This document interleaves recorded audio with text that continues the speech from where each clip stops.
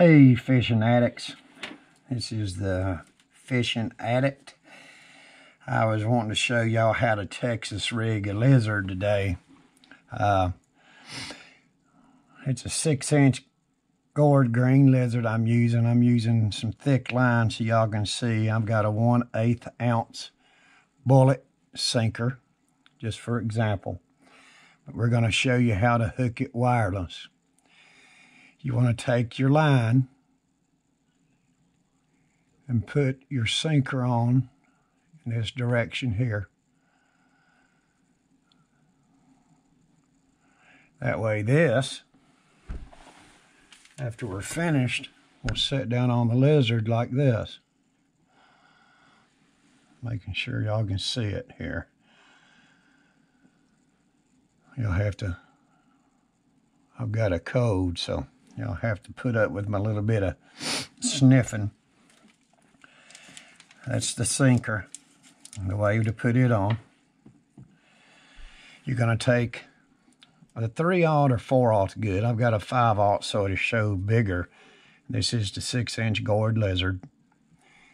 You want to do about 1/4 of an inch. Now notice you've got a flat side and a round side.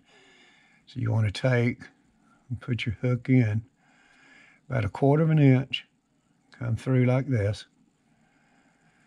go all the way up. You'll spin it around, push it up, and you've already got your line attached with your sinker there. And if you'll take your lizard, hold it just like this with your fingers, and go up and go through, go all the way through the lizard, pull it back until it's straight. Be like this. Now you see the hook. This is semi-weedless. If you want it weedless all the way, once you get it straight, take and just barely skin hook the front, just a little bit. See where it's under the skin. And this is a Texas rig on a 6-inch lizard. And once you throw you've got your line tied, your sinker sitting there like that, so it'll go down. And sometimes the sinker will go like this, and then your lizard will come down. But the lizard's not dead.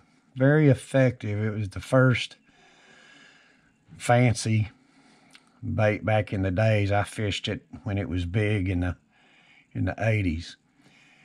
But that is the Texas rig. Just a little skin hook one more time right there. A lot of y'all probably know it. You might have a better way. If you do, leave a comment below. But this right here, just make sure it's good and straight. That way the lizard will do what you want. You can take and pull it. Let's say my finger's a branch and it'll come across the branch just like this and go back down. Natural.